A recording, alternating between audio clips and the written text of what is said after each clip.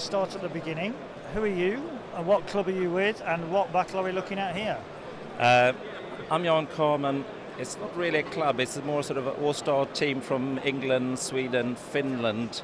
That's probably about it at the moment. And we only meet once a year and put on this. So we're Dalauppror, and we put on Battle of Staket today. That's 1719. Very impressive looking table. I love to see a lot of ships in a lot of water, and you've certainly got that on there. Now, am I right in saying you're the main modeller behind the project? Yes.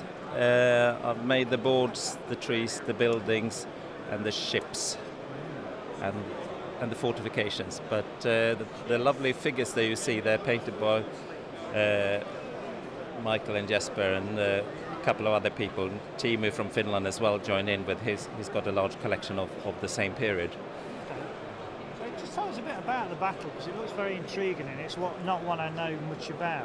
What's going on? It's the very end of the Great Northern Wars, and basically Sweden at this point, basically bankrupt. Trying to invade Russia wasn't a good idea.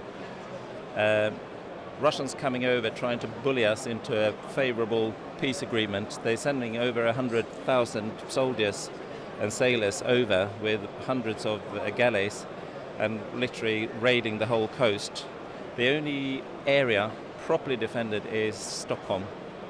This is the old route into Stockholm, and it's defended partly by sunken ships, but also by some almost home guard troops. Okay.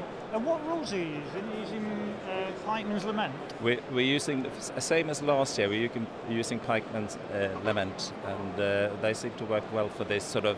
It's not the largest battle in the world, and they work well for this size. Yes. Right, okay, well, luckily for you viewers, we are going to see more of this game in War Games Illustrated, because I'm going to press the boys into writing an article for us about it.